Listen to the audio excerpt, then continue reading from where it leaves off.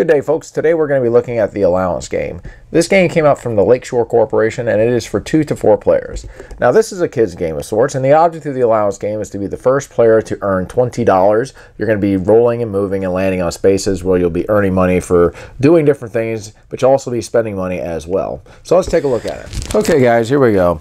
We have here your standard game board, and there's a lot of spaces on here. This is essentially going to be a roll and move game.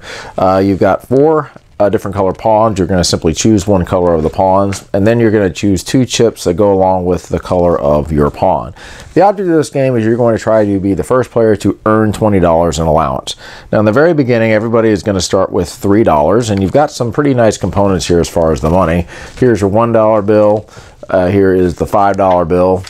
And then the coins are really nice too. Here's a quarter. You can see it looks like a quarter. And it's made of nice plastic too. So really good job, I think, they did on the components. So as far as the spaces go, you're going to just simply roll this die here, and you're going to go ahead and move that amount of spaces. And let's say 1, 2, 3, 4.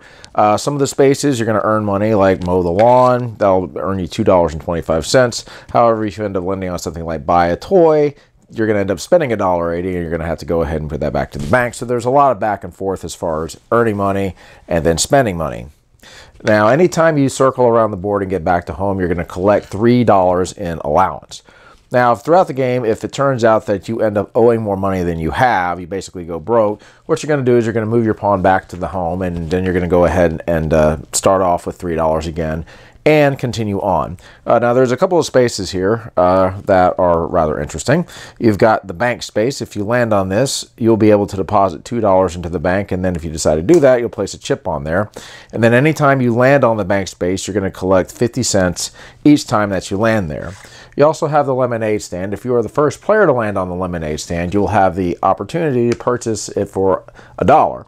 And if you decide to do so, you'll go ahead and place your colored token on the lemonade stand like that. And anybody else that lands on this is going to end up paying you 40 cents. You also have the mall space over there. If you land on that, you'll just simply spend $1 and then roll again. So mainly what you're going to be doing in this game is you're going to be rolling, you're going to be moving, landing on spaces, spending money sometimes, earning money sometimes. You've got these 2 spaces here that change up the game a little bit. Then you've got the mall space. And ultimately, what you're going to try to do is be the first person that gets $20 first. And whoever is the first person to do that is going to win the game. And that, folks, is the Allowance game. So my final thoughts on the Allowance game. Well, this is a game that, first of all, component-wise is really nice. I like the money. The board is very colorful. I think they did a good job with the components. I wish that they would do more components like this with the money, with the coins and things like that. They did a really good job, I think, with the coins. This is a standard roll and move game. Really not much in the way of strategy, but there is a certain charm to this game. It kind of reminds me of like when I was a kid having to do chores to raise an allowance and things like that.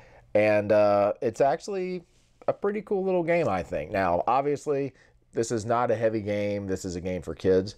But I think, too, this can be used as a tool to teach your kid the value, you know, of earning money and doing chores to earn that money and being able to spend the money wisely. And they even have, like, the little bank thing where you can invest, and then the lemonade stand, I guess you could say, is an entrepreneurial type thing.